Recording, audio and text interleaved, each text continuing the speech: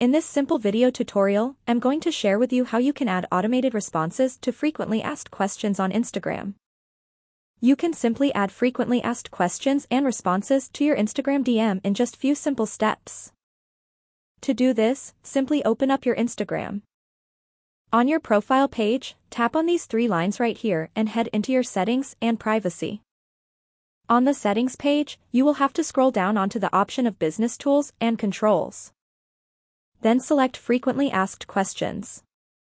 Enable this option of showing frequently asked questions in your chat. Tap on Add Question. Write down the question and down below add an automated response to the above question. If anyone opens your DM, questions will be displayed in your chat. And if they tap onto the question, an automatic response will be replayed to them. That's how easy it is to add automated responses on frequently asked questions in your Instagram chat.